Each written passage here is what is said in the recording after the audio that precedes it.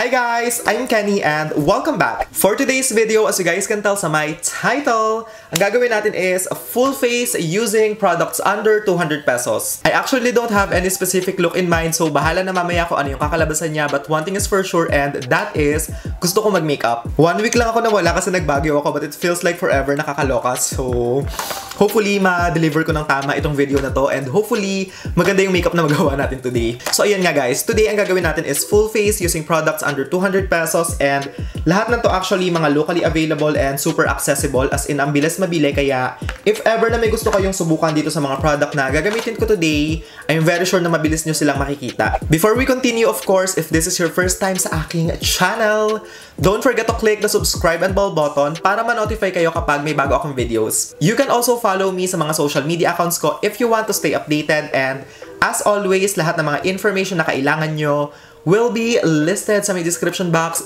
below. Anyway, ayoko na pahabain pa yung intro. So if you guys want to know kung ano yung mga product na gagamitin ko and kung anong makeup look yung magagawa natin today, kasi hula-hula lang to. So crossing my fingers na sana talaga maganda.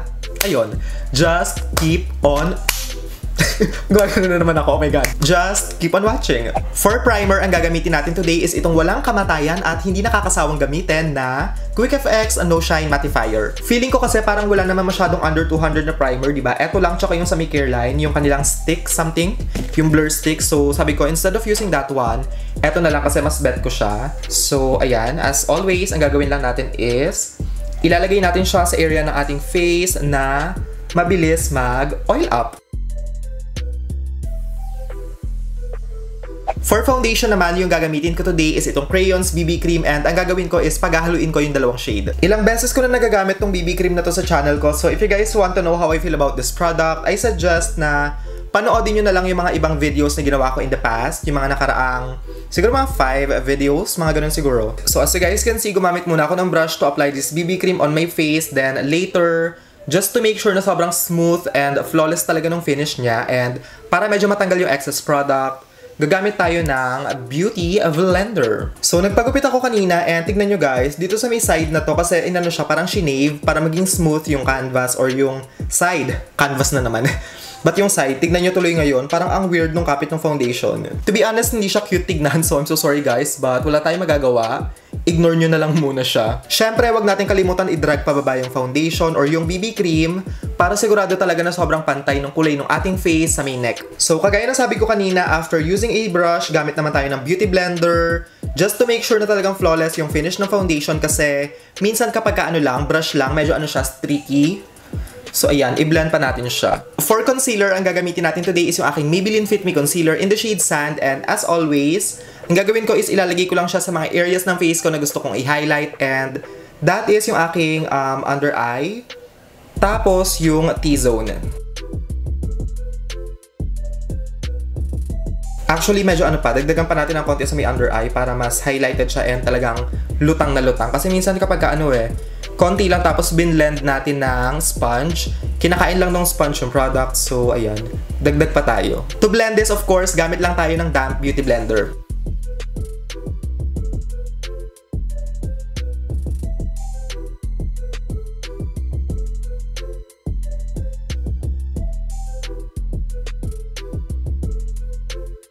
Para i-bake yung mga area na may concealer, ang gagamitin ko lang is itong aking Nichido Final Powder in Creamy Glow.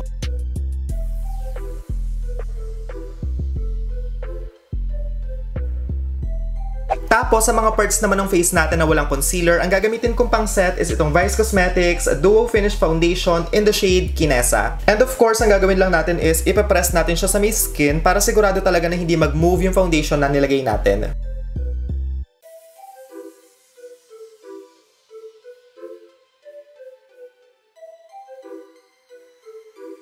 For my contour slash bronzer, yung gagamitin ko is itong Vice Cosmetics Aura Contour in the shade Porshur. And as usual, ang gagawin natin is ilalagay lang natin siya sa may outer perimeter ng ating fez.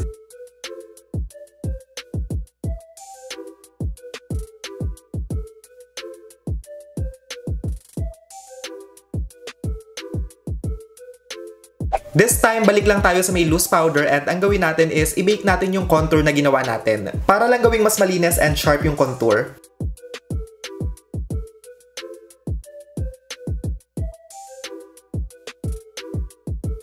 For the eyes, yung gagamitin ko today is itong EB Advanced Iconic Palette in the shade Mixed Metals, but baka gamitin ko din yung Minimalist kasi baka kailanganin ko ng dark brown shade. For my transition color, yung gagamitin ko from this palette is yung shade number 2. Tapos, to apply this on my lid, ang gagamitin ko is yung aking Zoeva 228 Luxe Crease Brush. Medyo ma-fall out tong product na to guys ha, so be careful. So as you guys can see with this one, ang ginawa ko is nilagay ko lang siya sa may aking crease tapos medyo tinaasan ko siya ng konti. Medyo hooded kasi yung aking lid, so to make sure na talagang mag-pop yung color or talagang makita siya kapag nakadilat yung mata ko, kailangan talaga tinataasan ko siya. And of course, ang gawin lang natin is i-blend natin yung edges para sigurado talaga na sobrang seamless and smooth nung transition niya. So this time, using a smaller blending brush, kunin lang natin tong third color sa may palette, tapos i-focus lang natin siya sa may outer part and ilagay natin siya ng mas mababa sa may first color. Tapos, with whatever's left, ang gawin natin is i-drag lang natin siya paloob dito sa may socket ng ating crease. So ngayon naman guys, using a super small blender, punta tayo kay Minimalist and kunin natin yung dark brown shade. Etong darkest shade, and what I'm gonna do is ilalagay ko lang siya or i-focus dito sa may outer part para lang gawing mas deep and may dimension yung ating eye makeup. Kasi kung dalawang shade lang, parang bitin siya and may kulang. Tapos, i-drag din natin paloob para pag nag-cut crease tayo, mas kitang-kita and mas precise yung kulay or yung pagka-cut ng ating crease. This time, bumalik lang tayo sa may concealer and kuha tayo ng flat synthetic brush and ang gawin natin is i-cut na natin yung crease. Actually, may video na ako kung paano mag-cut crease, kaya if you guys want to know kung ano yung step-by-step guide or yung tutorial kung paano siya gawin, I suggest na panoorin nyo na lang yon. Super dami ko kasing info na binigay doon, kaya I'm very sure na kahit baguhan kayo sa makeup, magagawa nyo mag-cut crease after nyo mapanood yon.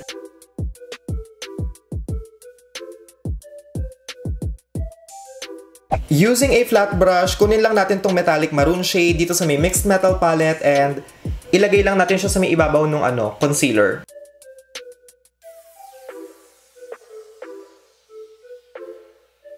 Para naman gawing mas fun yung eye makeup, maglagay tayo ng glitter and yung gagamitin ko is itong Focallure na heavy metallic eyeliner in the shade 01 Platinum. So, ang gawin lang natin dito is ilagay lang natin siya sa may part na may cut crease and sundan lang natin yung shape na ginawa natin. Tapos, ang gawin natin is i-focus lang natin yung glitter sa may inner part, then pagdating sa may outer part, medyo i-diffuse natin siya para mas soft.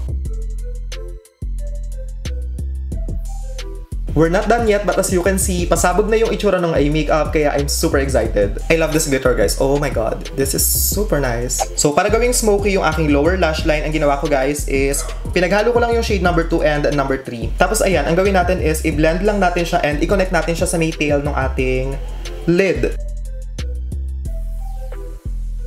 Balik lang tayo sa may maliit na blending brush and kuha tayo ng konti nitong dark brown shade and ang gawin natin is ilagay lang natin siya dito sa may outer part. Pero hindi na natin siya isasagad sa may inner corner kasi ang focus lang niya talaga is sa may outer part. So, parang half lang ng lower lash line yung lalagyan natin.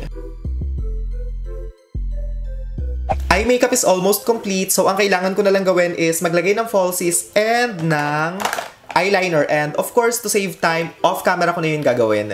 For my blush, ang gagamitin ko today is itong aking Focallure blush in the shade Tipsy. This is actually one of my current favorites right now kasi it's super nice. Ang ganda ng kulay niya. It's perfect for everyday and it looks very natural. Tapos, very pigmented as well, kaya you don't need a lot. And of course, ang gagawin lang natin with this blush is ipapress lang natin siya sa may apple na ating cheeks.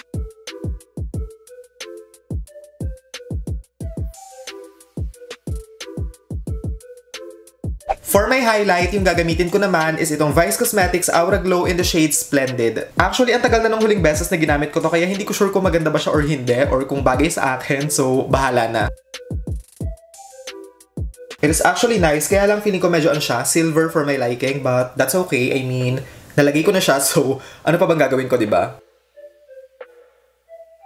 Of course, sa may nose bridge, lagay din tayo. And sa may cupid's bow. Syempre, wag din natin kalimutang lagyan yung ating brow bone and yung inner corner ng ating mata para lang mas magmukha siyang buhay na buhay.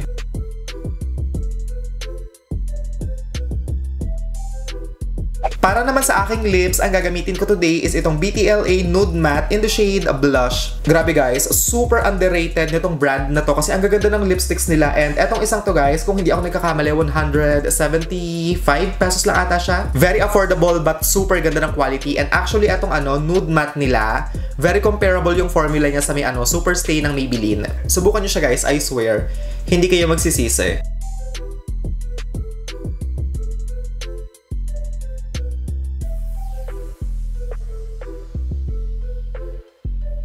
This is the completed look. I really love how this look turned out kasi diba imagine, lahat ng mga product na ginamit natin for this look under 200 pesos pero super glam and pasabog nung kinalabasan niya. This is a proof na hindi nyo kailangan gumastos ng super daming pera para mas gumanda and makagawa ng glam makeup look. I mean, as long as you have the skills, ma-effort talaga kayo mag-makeup and talagang passion nyo yung makeup, I'm very sure na kaya nyo ma-achieve itong look na ginawa ko today. Mukha lang talaga siyang complicated gawin but in reality, super bilis lang and blending lang talaga ang puhunan. Anyway, ayun lamang guys. I don't really have anything much to say but I hope na nag-enjoy kayo sa video natin today and sana kahit papaano may mga natutunan din kayo. Maraming salamat sa panonood. I love you all so much and I hope to see all of you again on my next one.